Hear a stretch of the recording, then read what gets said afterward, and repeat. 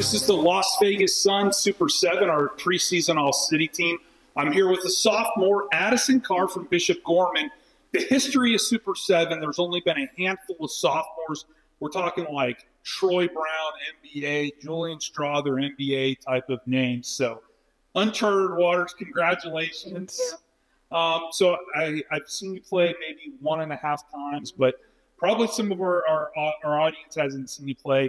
Describe your game. What do you do well? I'm a very multi-dimensional player. I run the floor very well. I play defense. I do basically whatever coach asks us to do. I can hit an open shot. I can attack the lanes when needed. So, yeah. Would you rather have a game-winning assist, nice pass, or would you rather have a game-winning shot? Personally, as long as we win the game. I really don't. I would love to hit the shot, but I would love if my teammate hit the shot. I love to cheer on my teammates, and I would love to make the shot and the play myself. So, as long as we win the game. Yeah. So Bishop Gorman, rich tradition. It's been around for decades and decades. A lot of teams have won state. How was it to know that you had a hand in helping a school with such a rich tradition add to that success?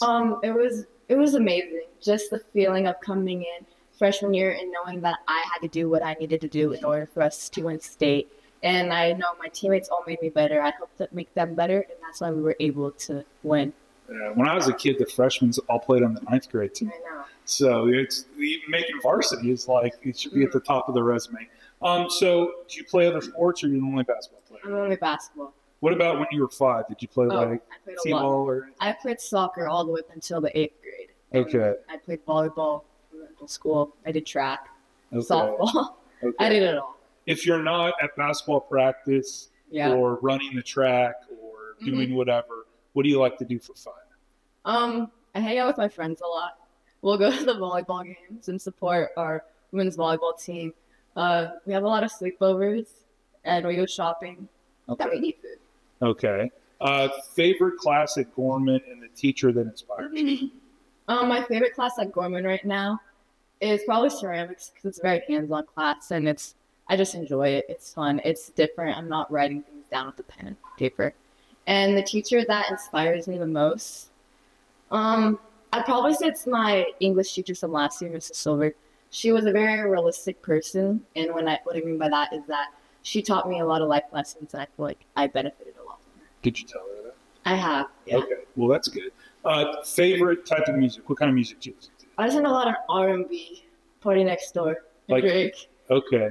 I listened to R&B as a kid, but more like LL Cool J and Belle Div DeVoe, who your coach might have known. But favorite type of food? If you're going to have your, a birthday dinner, where would it be? What would it be? I love steak.